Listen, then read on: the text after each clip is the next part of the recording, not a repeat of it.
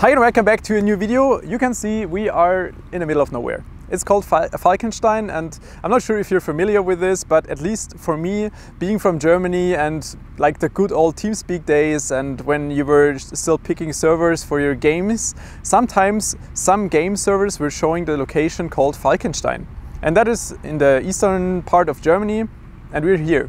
We are at our cooperation partner Hetzner, which is a data center provider, and I'm very curious to see how everything here works out. We will get a tour today to see how they're building servers, how everything is set up in regards of like energy management, which is also very important nowadays, considering the climate change and everything. They're also using some consumer hardware like AMD Ryzen CPUs in servers, which will also hopefully give us some very interesting insights in regard of what happens if you use AMD Ryzen CPUs for a very long time for a use where they're maybe not intended to. So all of that could be interesting, and I also noticed that they're just building a new entire building. From what I can count, it's like 1, 2, 3, 4, 5, 6, 7, 8. And this is like the 9th building, so that's pretty massive. All right, let's just go inside and check how things look. What I was actually most interested in is to see how they manage cooling and also power supply of such a huge facility, because obviously if they have several thousand PCs or servers running, it's a very high energy and power supply required, which also takes up a lot of resources. But Hetzner is known to pay attention to those details and also try to use as much green energy as possible. Has a slight touch of entering a prison with this massive door and like the barbed wire on top. Apart from the data center in Falkenstein, which we are visiting today, Hetzner has a second one in Nuremberg in the south of Germany and also one more in Helsinki in Finland. And what I find really good about Hetzner is that they're paying attention to use 100% green energy, and especially in Finland they managed to only use wind energy. So we are standing in front of the building number 1. If you remember from the intro, that is the building like on the total left side. And that is the first building they established around 2008. And we will now enter the building and check out probably one of the servers out of 250,000 servers. That's quite a lot. So as I just pointed out, this is the first data center which was established around 2008. And if you just look at this, this is all MIDI towers, but that is mainly because Hetzner just wants to keep them running as long as they're working. Their policy is to make sure that they're using energy and resources as well as possible. And in this regard, if the hardware is still working, why would you just throw it away, right? If you still have customers that can use them, they can just keep using these systems. And it's also quite entertaining. If you just look at the systems, they have labels on the back. For example, if you just look at this label, it points out i7-3770, using 4 times 8 GB of memory and like an ASUS motherboard, which is also just a consumer grade. And if we just move one PC to the right, then we can find an i7-920, which is also quite old already. So that is very, very interesting. So the cooling concept is also quite interesting because it's actually underneath me. Like 1 meter below me, they have some air ventilation channels and they go to the sides. And those PCs are like, you always have 2 rows and the fronts are facing each other. And you always have the cold air intake through the front, so they have the ventilation going through the bottom right here. Then it will go up and they will have the cold air intake from the front. And then one of the technicians from Hetzner just highlighted that I should not be worried about the messy cable management, and I was just looking at this, I was like, this looks like perfectly organized. I mean, they should just look at my place at home. It looks completely messy compared to this. But according to their standards, this is very messy and not organized, and I'm very curious to see one of the new servers. We are now above those MIDI towers, and just look at them down there. Those are 14,000 MIDI tower PCs. Obviously, this is not 2021 standards anymore. We will get to a nowadays server soon. But it's just a comparison and also for you to see the evolution they had at Hetzner when it just comes to the rack design and everything. But cooling wise, now you can see it, if you check it from above, you can see the like cold air intake, which is this channel between the MIDI towers in the center. and the cold air intake is about 20 degrees Celsius, and that's also a mixed air because they're mixing the cold air from outside, which is about currently 15 to 16 degrees Celsius. They're mixing it with the warm air that is already inside the building. So they're not even using active AC, because that's maybe a misconception that I had. I always thought that data centers with this size, they always have to rely on active AC cooling, but that's not the case. They only use the AC on few days per year, because I mean, it's Germany. Germany isn't the hottest climate. There are only a few days where you have much more than 30 degrees Celsius. So most time of the year they can just rely on the cold air from outside. And then they're mixing it with the ambient air in here to always make sure that the temperature in here is always 20 degrees Celsius. Well, at least down there. Because up here, due to the natural convection, it is much warmer. It's probably like 30 degrees Celsius up here. And that's also the reason why they have this angled roof, because they rely on the convection for the cooling, or well, for the air exhaust. Right through the roof, the warm air can exit, and I can totally feel that. And that's, I mean, this kind of reminds me a bit of Mission Impossible. If I was Tom Cruise, I would probably climb in there, but yeah, security levels are very high here. We just entered a different part of the area from Hetzner, and this building right here was established in 2019 roughly. And just looking at this, you can see this is completely different. No more meaty towers, and it is warm in here. It is really, really warm. That is because we are like at the hot air outtake, like hot air exhaust area. So if we just walk up here, we can feel that the hot air is coming out here, and yeah. I mean, let's just go upstairs again and to get a proper impression. Okay, so we just went upstairs again in the different data center area, which is a lot newer, and just looking down, it kind of feels like it's a bit more empty than the other one, which could give you a wrong impression. One of those rows are 1400 servers, and what is quite cool in this case that we can look through from the top. So the top is closed off with some acrylic, but if we take a look through the two rows of the servers, you can see the mesh on the floor, and that is the cold air exhaust. Well, that's the cold air delivery for the servers. It will go up between the servers and then pushed through, and at the same time it's not only getting pushed through from the air conditioning or from the cooling concept itself, because the air conditioning is not switched on, as I already explained, but the servers are also actively cooled. So they have, depending on the server configuration, they have pull configuration, push configuration, push-pull, because there are also a lot of EPIC servers down there, and EPIC CPUs, depending on the CPU, maybe 280 watt TDP, yeah, they require cooling. And that is also why this kind of looks empty, because the area down there where you have all those green blinking LEDs, that is the cloud area, and the cloud area has a very high power density, which means that it requires a lot of energy. At the same time, they have to make sure that they can cover everything with the UPS. And yeah, that is the reason why it might look empty, but it's definitely not. Everything which you can see down there is also not the normal 19-inch rack standard, because they are building their own servers. They're building their own racks, their own cases, their own cooling concept. Everything is completely built in-house and developed in-house, which means on first look it doesn't look like a standard, but it also gives them much more flexibility. Running 250,000 servers also requires a lot of storage. I mean, that's what the servers are for. And sometimes some of those HDDs fail, which you can see. They're all dead, and they have to be professionally recycled and obviously also get destroyed, because otherwise you cannot make sure that the data would be completely erased. Obviously, 250,000 servers have to be built somewhere, and that's why we just entered the production area. Just looking at this is already quite impressive. Just trays of CPUs. For example, 9900 case, so case queues, 8700 without K. Those are for the AX61 series. That's the servers we also advertised on my channel. Ryzen 9 3900. One tray, another tray underneath. I would like to touch things, but I tend to break things. That's why I'm not going to do it. And we have a lot of cooling equipment, the typical server heat sinks, thermal paste. Yeah. So that also shows the cooling concept of Hetzner again, because they're usually relying on a pool configuration for the cooling itself, just pulling out the hot air. That's why you also have those like air channels depending on the specific server, like for example PX62.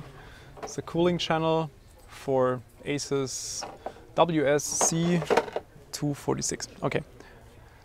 So hopefully we can now go to the production area and actually see how they're building some of those servers. As I just pointed out, Hetzner also, I mean, they have their own mainboards. Those mainboards are specifically built from ASUS in this case for Hetzner. And just looking at the SKU, it's a Pro WS 565 Ace. Never heard about this before. I also never heard about the Pro 565 chipset, which is built on this mainboard. And this chipset, it's not like it's banning overclocking, but it just doesn't allow it, which is essentially the same. But it also makes sense that in a server, you're not allowed to overclock the CPU because it's, I mean, they're building this for a very specific like heat dissipation and cooling concept. And if you're running, in this case, it's a 5950X, if you're changing the power dissipation of the CPU, changing the voltage and everything, it will have a huge impact on lifetime of everything, of the VRMs, of your CPU itself. And yeah, they have to make sure that everything runs reliable and runs on a very long lifetime. That's why they're using this very specific chipset. But let's just go over and check out the build process itself. The build process of the server itself, just as the components, is also very minimalistic. You only use what you need, and that's why the case itself, for example, is just a few sheets of metal. And by the way, the case itself is also 100% made in Germany. And for the PSU, for example, it's also custom made to use shorter cables, to only use the resources they really need, and also to make cable management much easier. Apart from that, it's almost identical to any kind of desktop build, you know, just using much less components, just using as much as you really need. So this would be our server ready to go, and as you can see, everything on this is purely cooling focused, and that's also why they have this very specific layout with a different cooling configuration or cooling direction as what you would have on a desktop PC, because the exhaust is on the rear, on the right side, with this cooling channel on top, and it will just suck the air through the heatsink and also at the same time make sure that it's also cooling the memory sticks on the side, and also tries to cool the VRMs at the same time from the same direction. So everything is very efficient to cool the server with just a single fan for exhaust, and at the same time cool every single relevant component. You will remember the huge pile of HDDs where we just sat on, and somewhere you have to determine if those HDDs actually are damaged or if they're still in a good working condition, because sometimes the customer might report that they're seeing some kind of issue within the HDD, and Hetzner has to verify if that's true or not. And that's what's happening right here. That's the HDD testing area. Just such an enormous amount of HDDs, and you have those status LEDs like right on top here, number 1 to 7. They're blinking in a slow pattern, which means that they're in the testing condition right now. If we switch over here, so number 5 is permanently on, which means that it passed the test. But if we go down there, you can see, for example, this HDD with this fast blinking pattern means that this is actually damaged, and this one is actually also damaged. So those eventually will be replaced. Even though Hetzner pointed out that they're working on this, and in their mind this is still messy, and to me this is like everything is perfectly organized. But they're still working on making it even more perfect, the organization. That's why they started like 3D printing some HDD holders for their testing equipment, adding the LEDs right in the testing holder itself, and then have this like more organized, because in their mind this is not organized, but to me this looks like perfect. This is the same area where we've been before from above. So this is the area where we have about 700 servers on this side, 700 servers on that side. So they call this the cold aisle. Basically you have the cold air coming out from the floor through this mesh right here, and then the cold air goes all the way up through the servers back out. Here the temperature is quite okay, it's about 20 degrees Celsius. If we go back outside, it's about 28 degrees Celsius.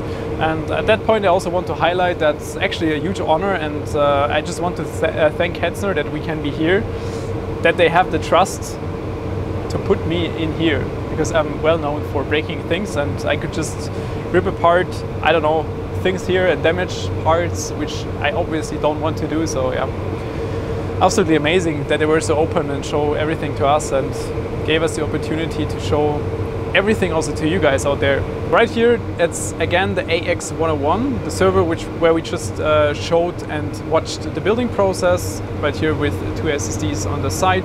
Above we have an AX161, which is featuring an EPIC 7502P, so single socket server EPIC. Above we have an AX41 NVMe. That's the one which we were advertising quite often in our pre-roll videos, Ryzen 5 3600, and that is compared to the MIDI towers which we saw right at the beginning. That is the most recent evolution of the rack design, and also very recent hardware. In the event where you have a loss of power, then certainly you have to do something that your servers are still running. So you have those battery rooms. It's just a room full of batteries. One of those cells has 2 volts, so you can just hook up a ton of them in a row. Just 120, for example, then you have 240 volts, which is still DC, so you have to convert it to AC, I guess. Not sure how exactly they're doing that.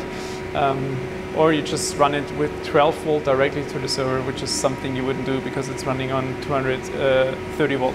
Yeah, it wouldn't make much sense. Anyway, so this is enough power to power the area which we just saw, one data center, that's the area we saw from above, for 15 minutes. Yeah, 15 minutes, but that should usually never happen because you always have your emergency power generator, and which is running on diesel, that should run within seconds. So this will never be out of power usually. Since cooling is the most relevant part of the server itself and the entire cooling just relies on a single fan, they're also doing in-house fan testing. And the in-house fan testing is in an area where the ambient temperature is about 40 degrees Celsius, which is slightly above what you would have in the server itself.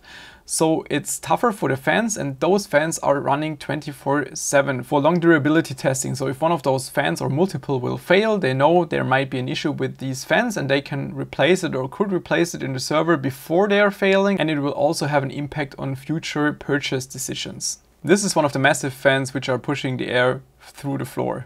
That is really massive, and especially if they're rotating fast, you can imagine it's also quite loud. We're taking a quick look inside the test lab of Hetzner, because obviously they have to verify different kind of setups. If for example, new CPU generations are entering the market, they have to check CPU mainboard memory configurations, but also if there's like an external request, for example, a customer wants to have 100 servers with a specific configuration they don't usually do, then they have to make sure it's verified, everything is working. For example, on the left they have a specific test setup that's only testing HDDs or SSDs, and if we just continue to the right, there are multiple different setups. And this one is just running right now with some thermal testing load, so they have a thermal imaging camera right here. And this thermal imaging camera is tracking the area down here of the VRMs. So it's checking if the VRMs are overheating during, let's say, Prime 95 load, for example. We also found this very interesting unit. The first look, you will just think that this is a typical server because of the greenish PCB and everything. But let's just go to the right, where we have the same type of mainboard, but it's just not populated. The base is B550, but it's again the Pro 565, 595 chipset, whatever. So it's the same chipset, which is basically blocking overclocking. But the special feature is that you can see it's a rotated socket. So EVGA is not the only mainboard company which is able to rotate a socket. You can see this one is from ASRock Rack. And the reason why the socket is rotated is just a pure cooling aspect. If we move again to the left, so talking about the cooling concept again, the cold air will just enter the server from the right side, and because the socket is rotated, the cooling can make use or utilize the full length of the cooler, at the same time cool the VRMs on the right side, cool the VRMs which are sitting underneath the tunnel on the left side, and also efficiently cool the memory sticks. So that's the only reason why they had this specific mainboard made, because of the rotated socket, which allows better cooling for their very specific use.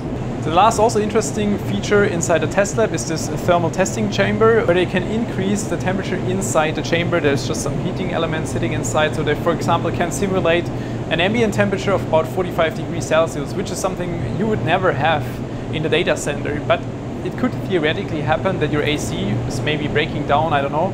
And in that event, you want to make sure that your PC or your server doesn't crash. It might throttle because the CPU is overheating, but it shouldn't crash. And that's what they're testing right here with their servers. And then we also found this interesting thing. It's a 3D printed part for fan testing.